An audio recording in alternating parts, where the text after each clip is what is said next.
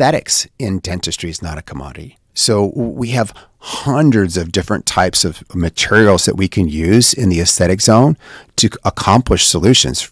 Felspathic, Emax, zirconia. We have all of these different solutions that are available to us. They're not a commodity. And the reason I say that is that so many times we have a discussion in dentistry where we think everything's on an equal playing field. And it's not on an equal playing field. Everything that we do is a decision and needs to be meticulously thought through. And you need to look at every aspect of what you're doing and say, is this the quality of dentistry that I want to offer my patients?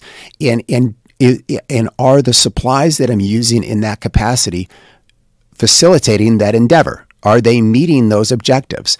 And if they're not, then there's an opportunity for improvement, because we want to make sure that when at the end of the day, when we're done and we take the lab coat off, and we wash our hands and we're getting ready to go home, that we can reflect on our day. And when someone says to you later that night, how was your day today? You say, I helped a lot of people today and I felt really good about it. We want to sit there at night and say, I did something powerful for the world, because that's where our value, that's where our reward system comes from.